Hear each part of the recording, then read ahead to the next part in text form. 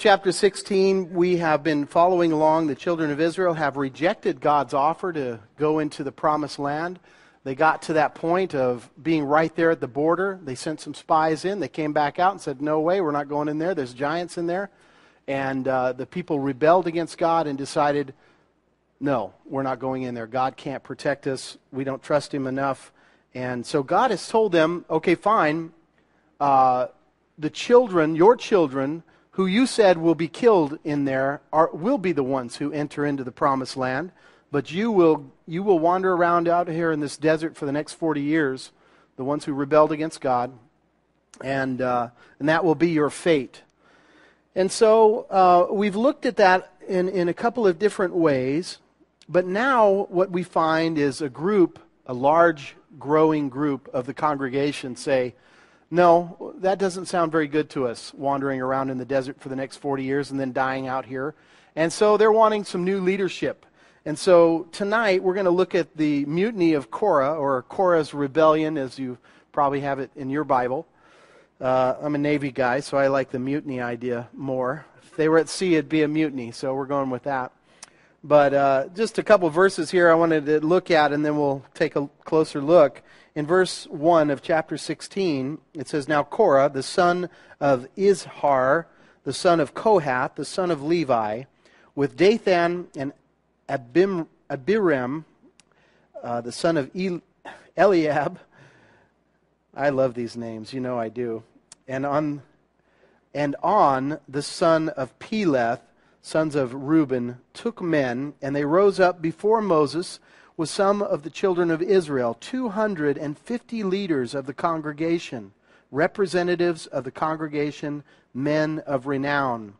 They gathered together against Moses and Aaron and said to them, You take too much upon yourselves, for all the congregation is holy, every one of them, and the Lord is among them.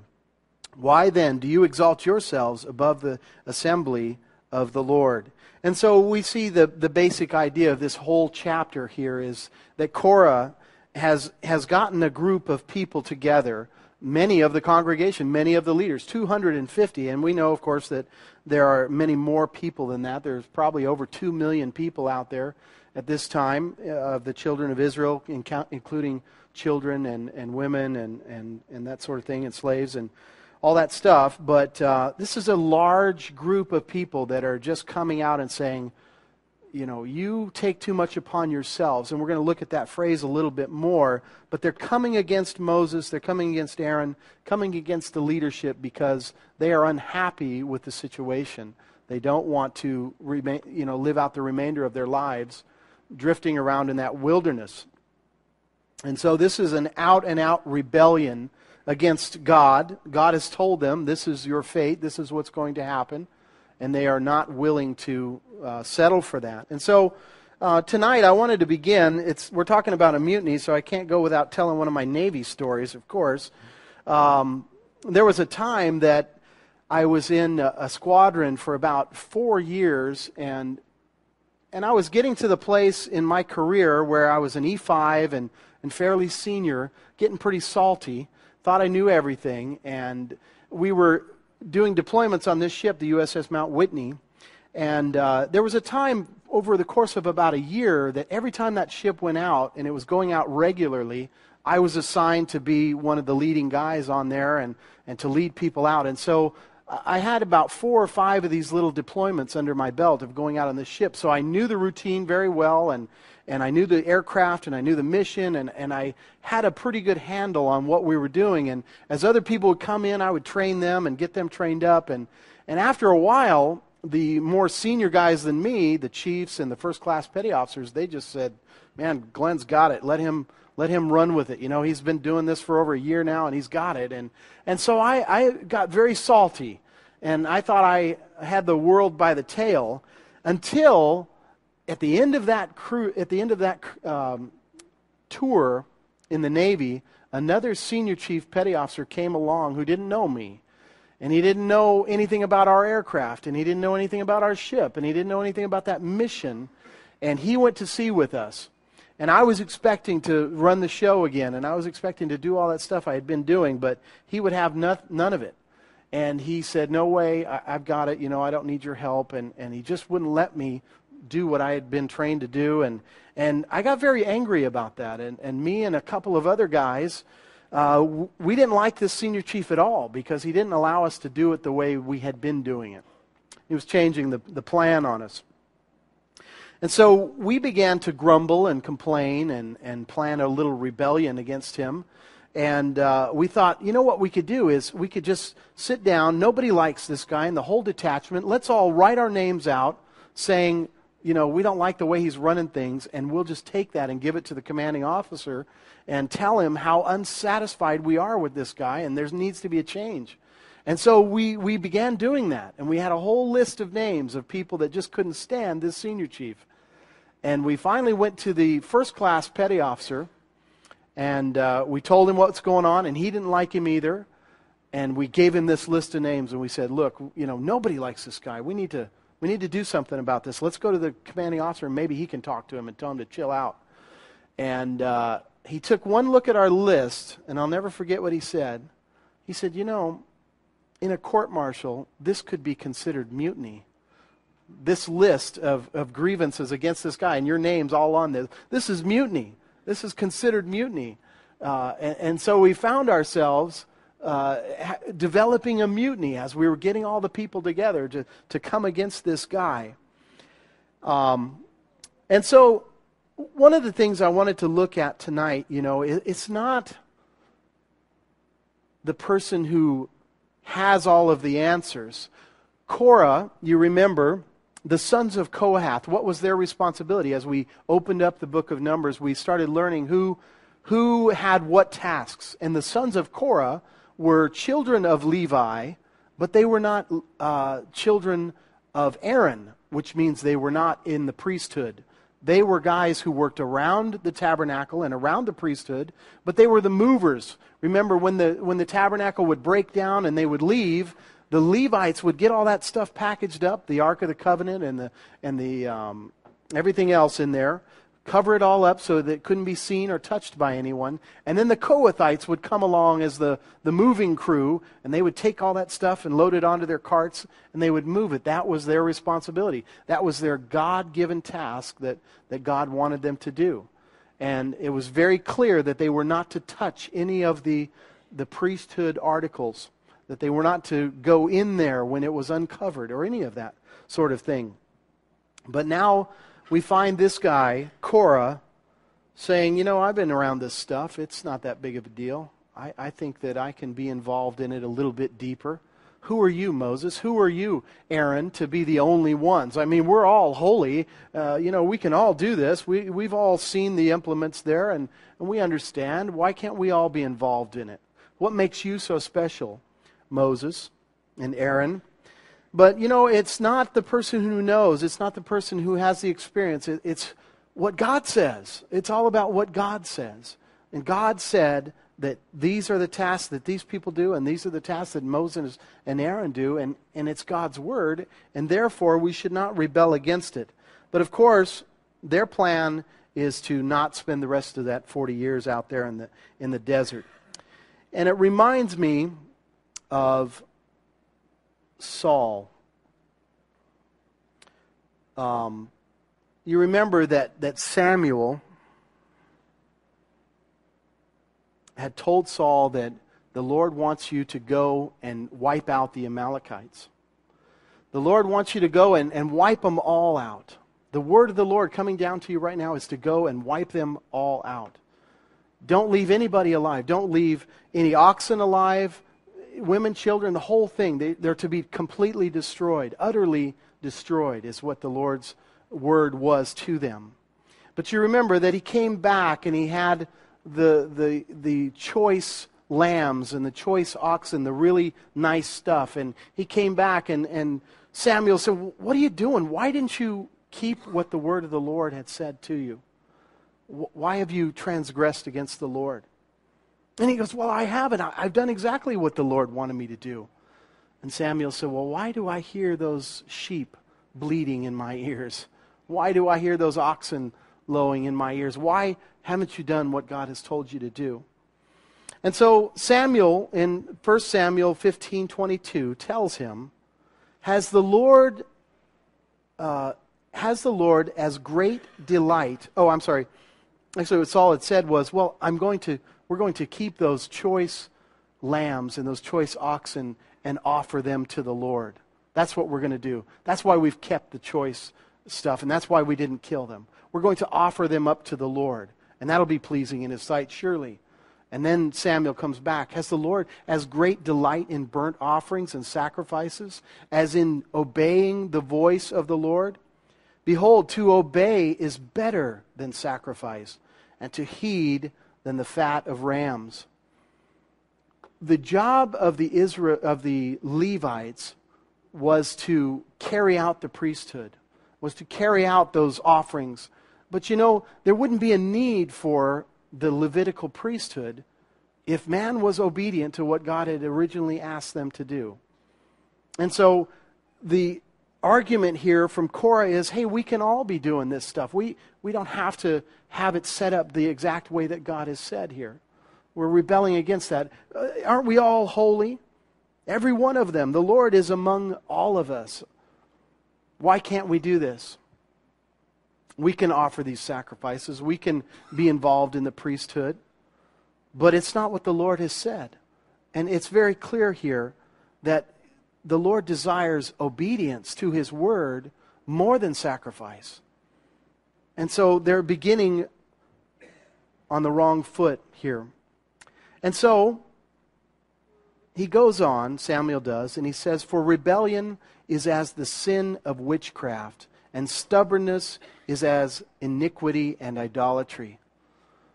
You think that rebellion is not a very serious matter.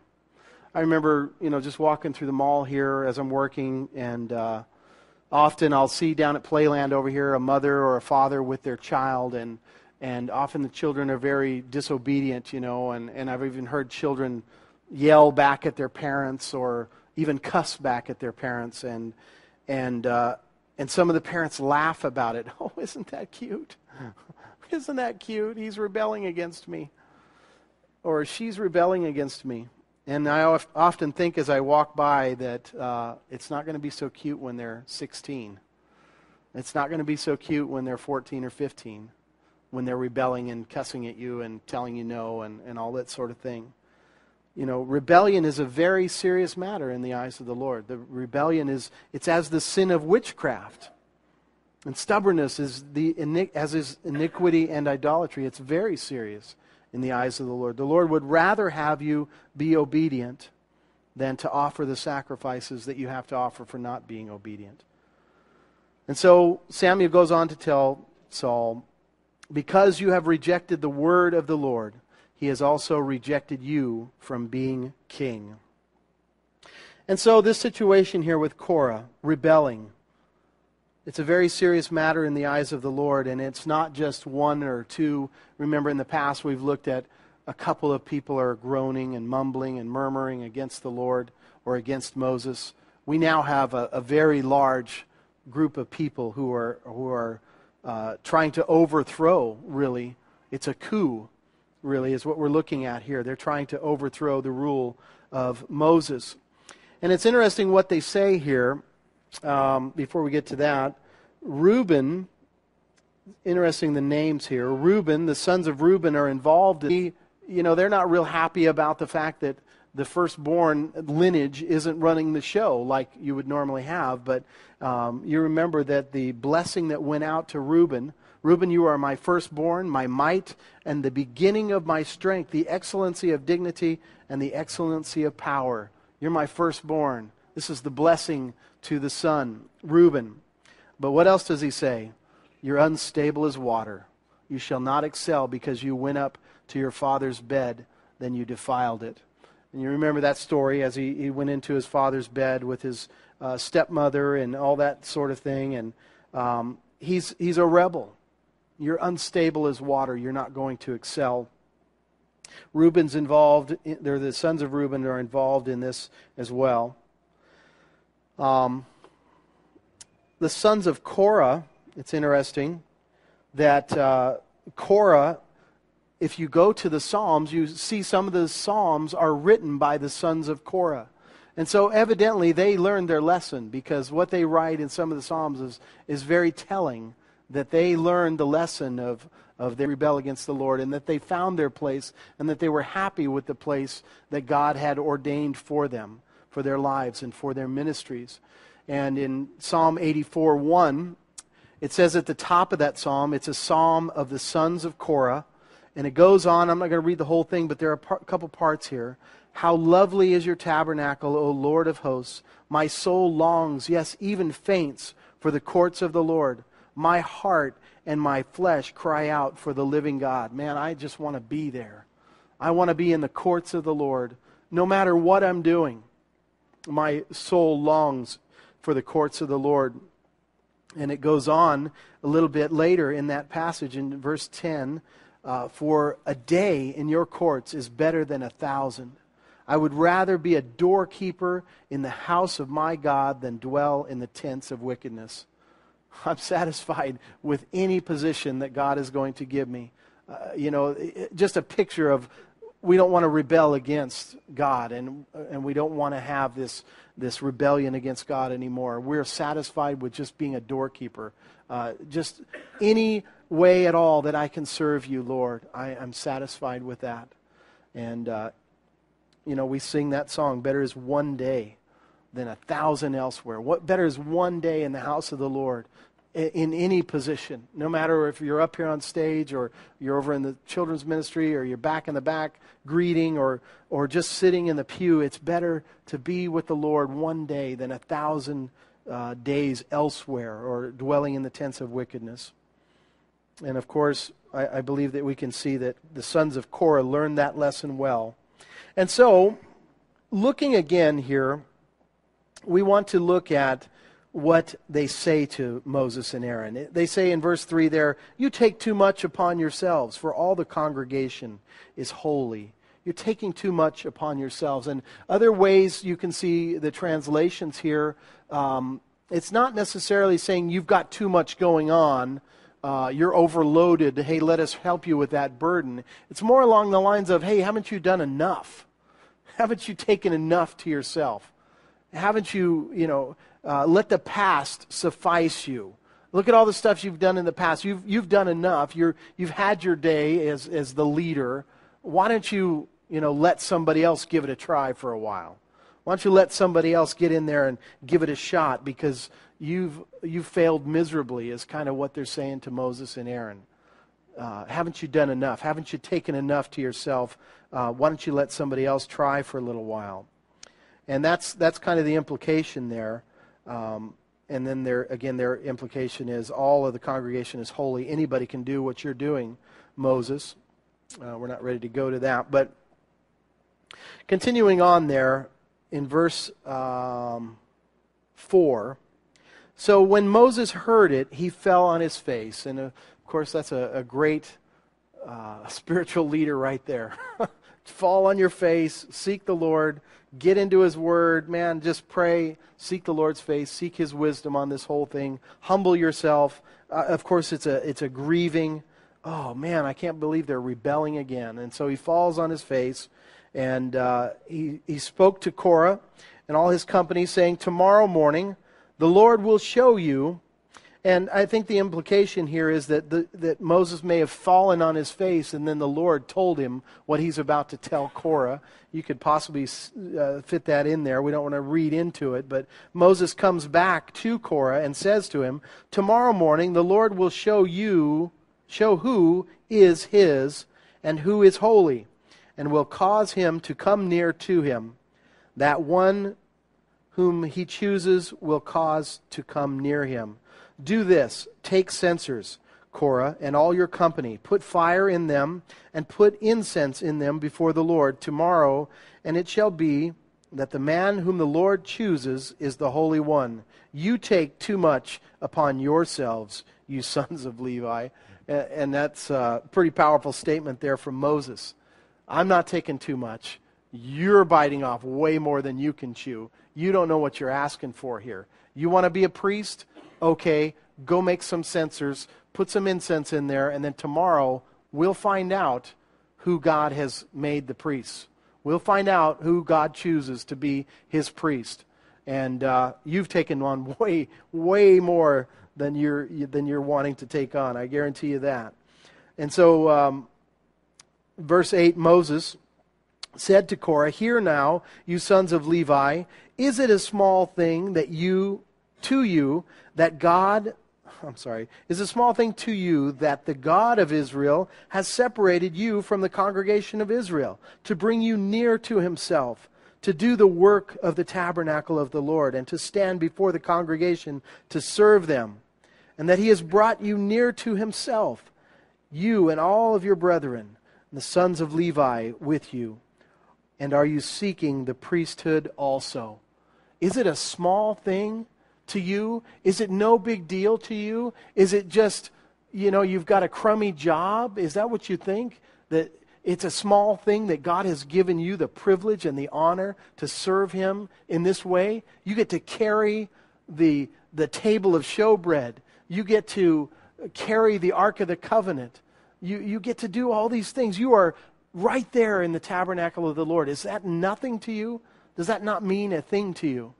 Is what Moses is saying here. And now, is that not enough? You want to take on the priesthood also?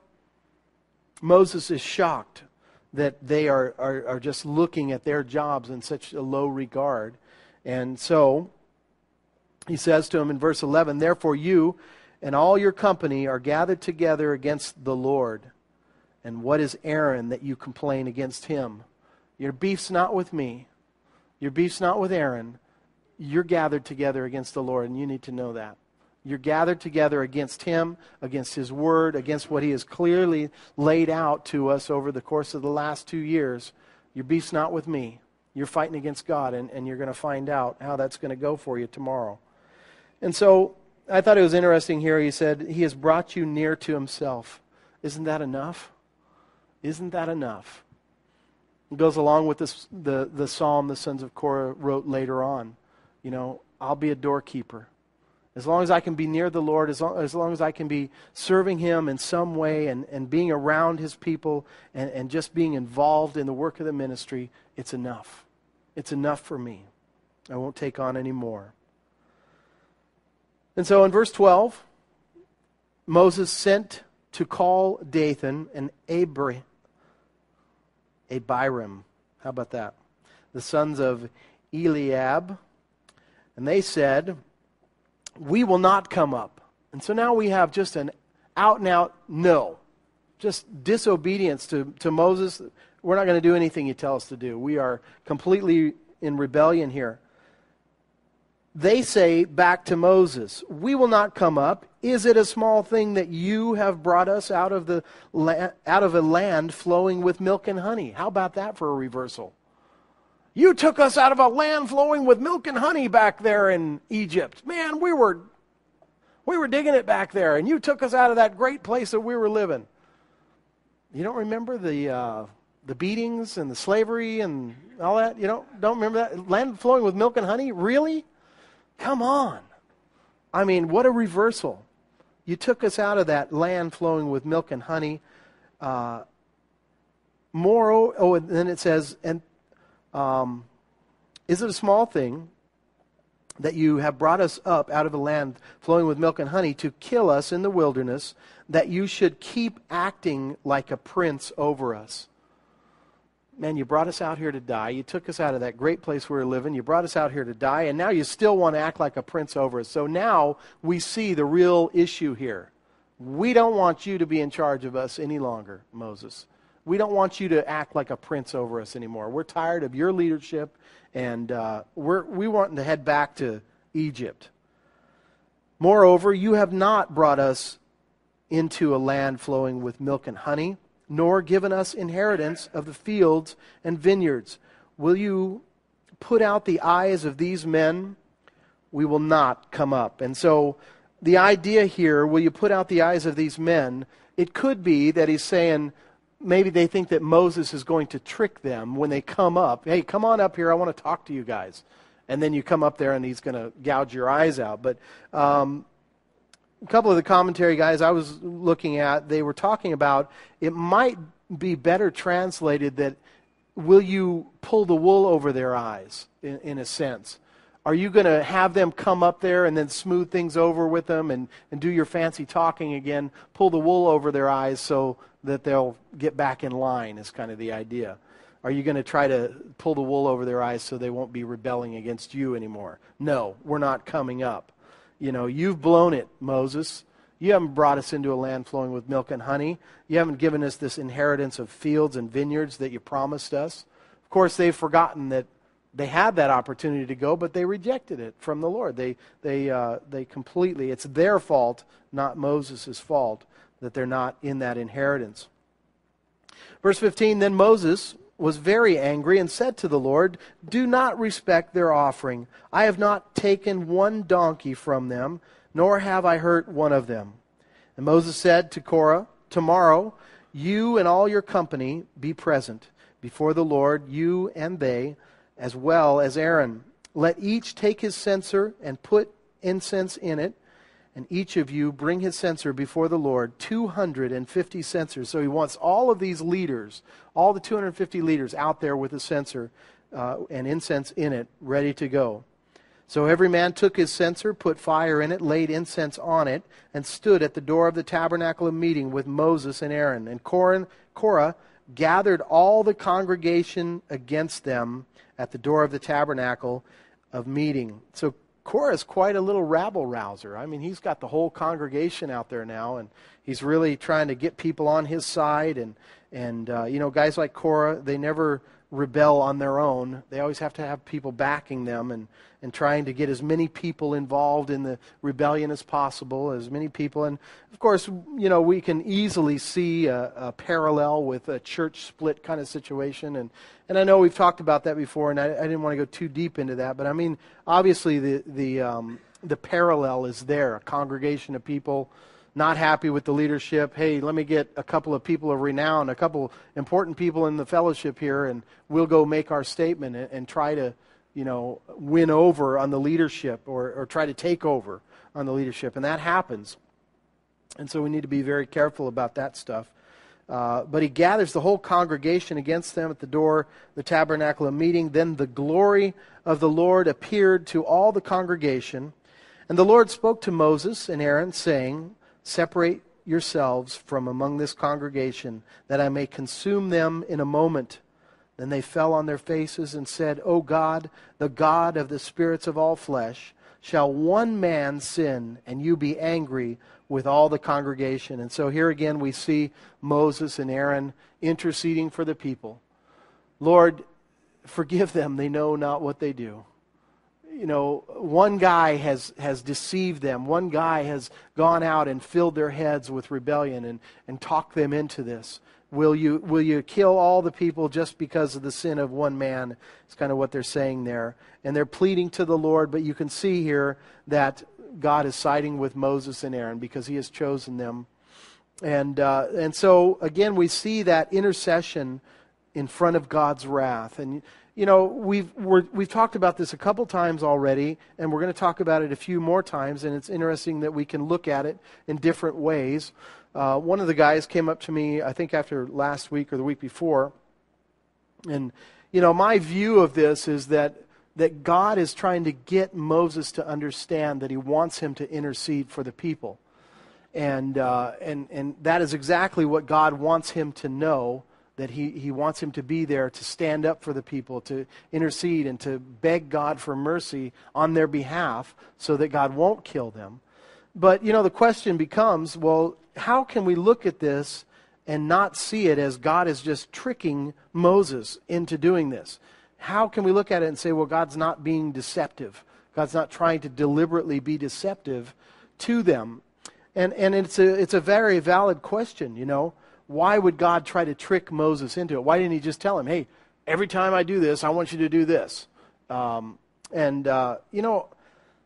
think one of the truths that we can take away from this is that God's wrath is very, very, very real. He will destroy those who do not bend their knee and who do not have their sins atoned for, covered, washed away.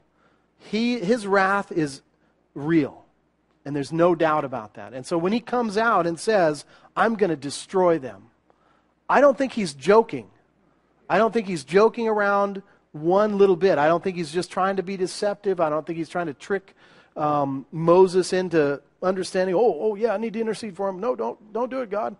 I don't think he is. I think that there's God's wrath and there's God's mercy and grace poured out when an intercessor is there. When somebody cries out for mercy, when somebody cries out for forgiveness, when somebody cries out and repents of their sins, God's wrath is assuaged, is taken care of. I don't know how that all works. I don't know what's going on in the mind of God when that kind of thing happens. I don't think that we can find in the Scripture a true answer here. But we know that God's wrath is real. It's not a joke. It's not an idle threat. It's not an idle threat that God won't destroy the wicked. Back here in the end, or in the beginning of the Bible, and in our future, it's not an idle threat when we turn back to the pages of Revelation and see God's wrath being poured out on the inhabitants of the earth during the tribulation time. That's not an idle threat. That is God's wrath falling on a people who are rebellious against Him. But God's grace and His mercy is equally as real. And so that is the best attempt that I can come up with to try to answer that question. I thought about it in other ways, but and we're going to look at it a couple of different times, like I said. So I think it's interesting to just be able to look at it. But that's something to be thinking about. God is not just trying to trick Moses. His wrath is real. His anger is real against them. And so, in verse 23, so the Lord spoke to Moses, saying, speak to the congregation, saying, get away from the tents of Korah, Dathan, and Abiram. Then Moses rose and went to Dathan and Abiram, and the elders of the Israel followed him. It's interesting, now the elders are getting back in line. Oh yeah, let's follow Moses again. We don't want to be associated with the rest of those guys. And it could be other elders that were not involved in the thing, but we don't know for sure. Verse 26, and he spoke to the congregation, saying, depart now from the tents of these wicked men, touch nothing of theirs, lest you be consumed in all their sins. So they got away from around the tents of Korah, Dathan, and Abiram. And Dathan and Abiram came out and stood at the door of their tents with their wives, their sons, their little children.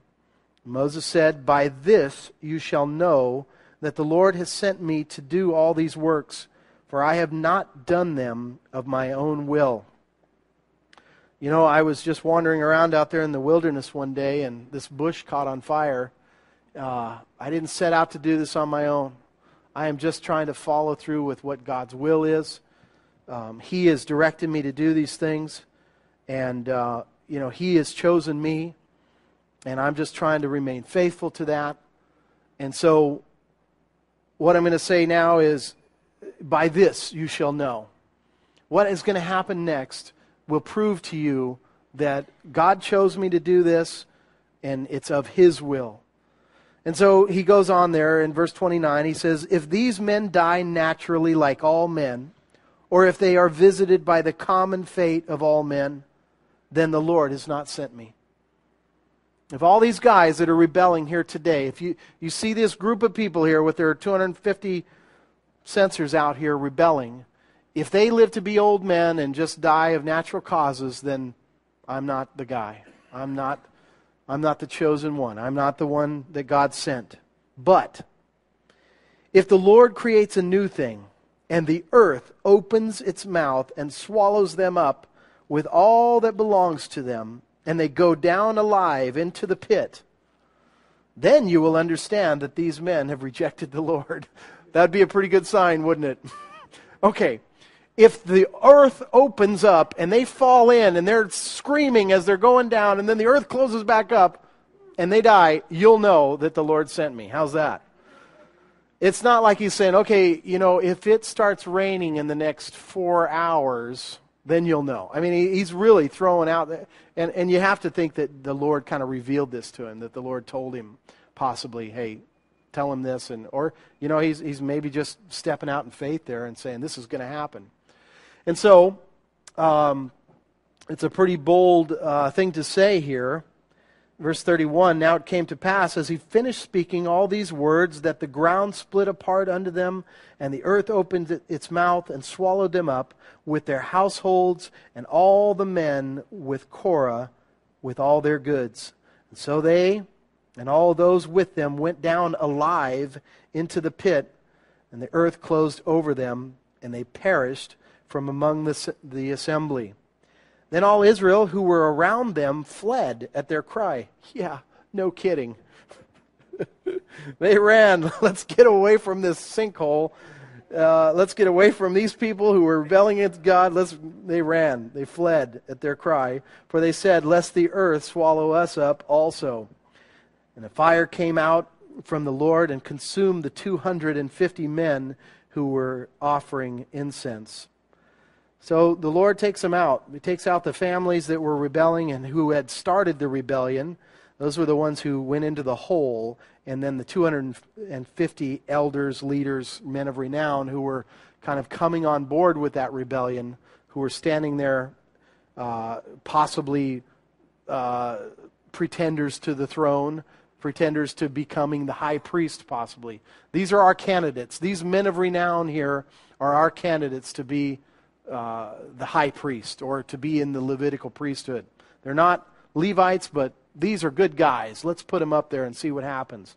Those are the guys. They were consumed with fire.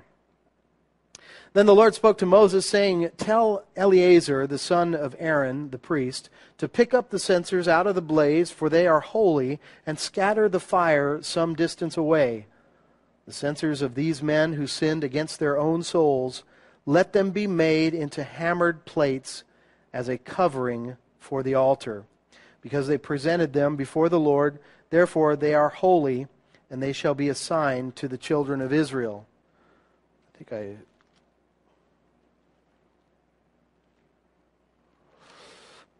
I did skip a couple of verses here that I wanted to bring out. And this is just that cry for mercy that I was talking about. Talking about God's wrath. It is very real. But His mercy and grace, when we cry out to Him, that's all it takes. That's all it takes. A cry of mercy. God cannot resist that cry of mercy, that desire. Yes, I've sinned. And of course, this psalm is David's sin with Bathsheba. Psalm 51. I mean, you think your sins are grievous and that God can't forgive my sins. Man, surely He's going to judge me. Surely my sins can't be forgiven. Then you go back and read what David did. The king of the nation steals this married woman, goes to bed with her, gets her pregnant, wants to cover it up, kills her husband, and then takes her to be his wife. I mean, that's pretty bad. And you think, how can God forgive that kind of thing? How can God forgive that and still call that man a man after God's own heart and still, lift him up as an example of what the kind of people that we should be, the kind of men that He wants to see? And it's because David had a heart for God. He knew that the importance was being able to humble yourself and just come back and ask the Lord to forgive your sins. And so he says in Psalm 51:1, have mercy upon me, O God, according to your loving kindness, according to the multitude of your tender mercies, blot out my transgressions. They're many. He goes on in that psalm, wash me thoroughly from my iniquity and cleanse me from my sin, for I acknowledge my transgressions, and my sin is always before me. That's the kind of heart that God wants. That's all it takes to take away that wrath. And we're looking at some wrath here that, this is the kind of stuff that people look at the Old Testament and go, that's not the same kind of God I know in the New Testament. Man, Jesus is so much less harsh than that. Well, the Old Testament is a picture of God's wrath for sure. And there is a lot of wrath there. But it's a picture of man needing an intercessor. It's a picture of God supplying one. It's a picture of a future time where there'll be a Messiah that will take away that wrath, that will wash away those sins, that will atone for all those sins. And so I think that's a good way of looking at that.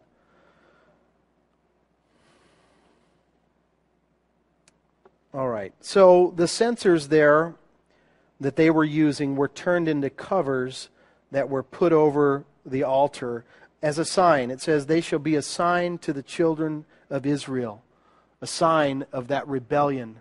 They were brass or bronze covers to lay over that altar. And so in verse 39, so Eleazar the priest took the bronze censers, which those who were burned up had presented, and they were hammered out as a covering on the altar, to be a memorial to the children of Israel, that no outsider who was not a descendant of Aaron should come near to offer incense. This is a sign. Only those who God has designated as Levites should be up here doing this work. 41, and on the next day, all the congregation of the children of Israel got on their knees and asked God for forgiveness and said, we'll never do that again. We'll never complain against you again, God. We'll never rebel ever, ever, ever again. Nope. All the children of Israel complained against Moses and Aaron, saying, you have killed the people of the Lord. Now it happened when the congregation had gathered against Moses and Aaron that they turned toward the tabernacle of meeting, and suddenly the cloud covered it, and the Lord appeared. They're mad at Moses and Aaron, but then they turn towards God's tabernacle. And the idea there in the original language is that they were thinking about doing something to the tabernacle. You know, how a riot gets going and people are, I'm just so mad, I want to smash a window. It was something like that. It was like the crowd mentality, the angry crowd mentality. And so they turn back and they look at the tabernacle of God, possibly with the intent of wanting to destroy it or do something to it. Remember, they've called into question the priesthood, and so they're very angry about this, and so they turn toward the tabernacle of meeting, and suddenly that cloud, the Shekinah glory of the Lord, covers it, and the glory of the Lord appeared. And I think when I was reading that reminded me of the second coming of Jesus Christ. The rebellion of man. God is pouring out His wrath on the earth. He's pouring out the trumpet judgments and the bulls and all that stuff, and the boils on people's faces, and men are hiding under rocks to escape from all the things that are happening on the earth, and all the things that they're seeing, the asteroids and the falling stars and everything that's happening, the blood red moon and the water turning to blood and all that stuff. Man, isn't that enough to bring you to repentance? You would think it would be. But as we see in the book of Revelation, they repented not. They still were shaking their fist at God. And there are verses that talk about as the Lord is descending, as they're looking up at Him, they're fighting against Him and wanting to maybe shoot their weapons up at the Lord as He's coming back in the clouds. And that just gives you a picture of the rebellion of man and the rebellion of man's heart. Some men will never come to the place where they'll bend the knee to the Lord. And it's because of that God's wrath has to come. And because of that, God's wrath is severe. And I just saw that as really a picture of the Lord, a little picture, a little glimpse maybe, as Jesus is returning in the clouds, turning at Him, and we don't want you. We're worshiping this Antichrist over here, and we're happy with him. And so, 43 and the rest of it, we'll just go ahead and wrap up here. Then Moses and Aaron came before the tabernacle of meeting, and the Lord spoke to Moses, saying, get away from among this congregation, that I may consume them in a moment. Once again, they fell on their faces.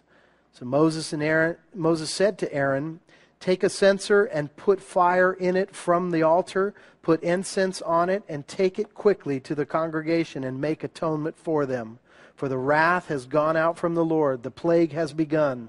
Then Aaron took it as Moses commanded, and ran into the midst of the assembly, and already the plague had begun among the people. So he had put in the incense and made atonement for the people. And he stood between the dead and the living, so the plague was stopped. Now those who died in the plague were 14,700, besides those who died in the Korah incident. So Aaron returned to Moses at the door of the tabernacle of meeting, for the plague had stopped. So once again, Moses and Aaron fall on their faces, and they realize we've got to do something here. We've got to make atonement. We've got to cover that sin. They've learned this very well, and it's now an automatic reaction for them. We've got to make atonement for the people. We've got to cover their sins, because this plague, and all of us have this plague. This plague is continuing on through time, and it will continue on till the very end of time. And that plague is a rebellion against God. That plague is unfaithfulness, unwilling to humble yourself and repent of your sins. And God's Word clearly shows us that there's a wrath that falls on that rebellion. There's a wrath that falls because of that plague, because of the fallen nature of man. And we need atonement for that. We need atonement.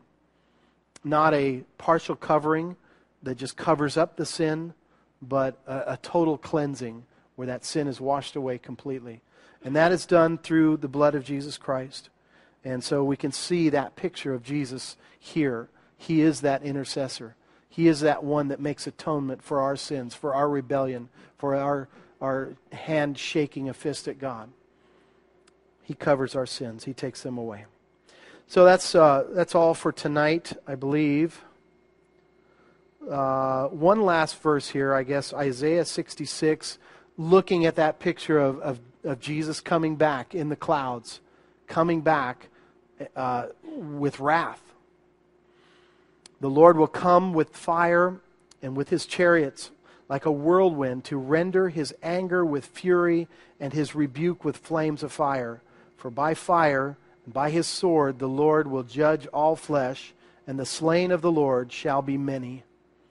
And that's a very sad fact. There will be many who refuse to bow. There will be many that will die. There will be many that suffer that wrath, but they don't have to. They don't have to. And again, what is our responsibility?